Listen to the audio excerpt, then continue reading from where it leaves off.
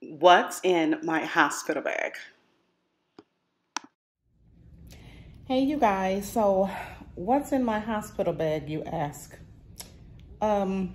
Nothing, because I didn't get to pack one.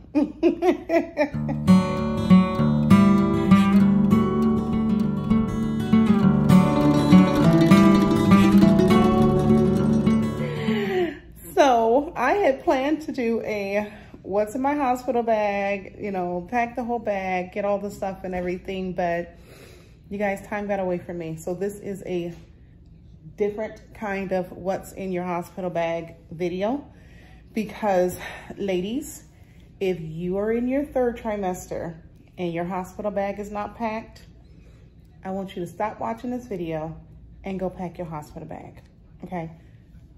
Do not do what I did. Don't be like me. I thought I had time. I am 32 weeks pregnant, and if you haven't noticed in the background, I'm in the hospital. Yes. Yes, I am in here for preterm labor. My water broke at 32 weeks, and I'm in here for 2 weeks. So we are trying to keep the baby in to make it to 34 weeks, and then I am scheduled to deliver at 34 weeks pregnant. So all the time that I thought I would have to do all these things that I wanted to do, prenatal photo shoots, all that great stuff, baby shower, some more vlogs, maternity clothing haul vlog. I didn't get to do any of that. So instead, I'm here to tell you, honey, get your bag packed, because as much as I love my husband, these are the items that he brought me. This is my body wash. And take note what that says, okay? This is Method Min. It's his body wash. This is what he brought me. And you know what? This video is not about him. It's about me, because I am a mom of soon to be 8, and I normally have my hospital bag packed, ready to go, and in the back of the car by the end of my second trimester. This pregnancy, I didn't do it. I thought I had time. I really did. I thought I had time.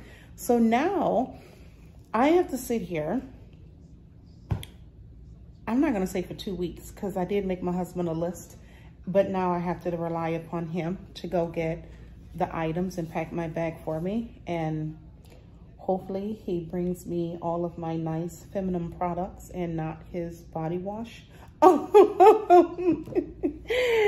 And no offense, Colgate, but I so hate this toothpaste. It's like candy. I don't use this kind of toothpaste. So, you know, I have few items that he brought me, the essentials, you guys, to shower with. I've been here for, let me see, Wednesday night, Thursday, Friday, Saturday, it's Sunday. I've been here for 4 days now. And the first 2 days have been, I was plugged up to all kind of machines. It was touch and go. They were busy trying to stop the labor, okay? So today's actually the first day that I have been, you know, no IVs and all that other stuff.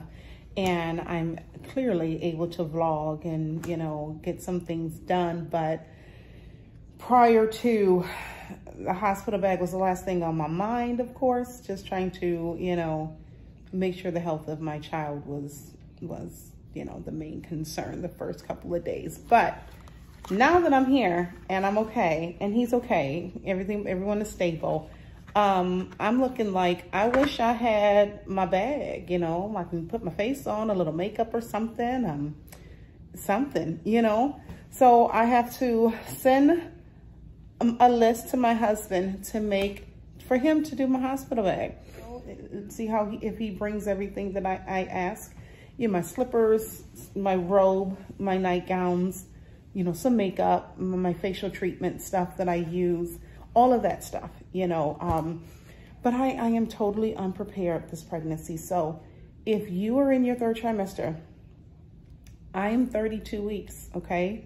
32 weeks. You never know what's gonna happen. Each pregnancy is different. Here's a list of some things that you should have for mommy and baby. Here's a hospital checklist that you can also find online. And here's a list of some other goodies that you might just want to have with you. Get your hospital bag packed if you haven't done it already.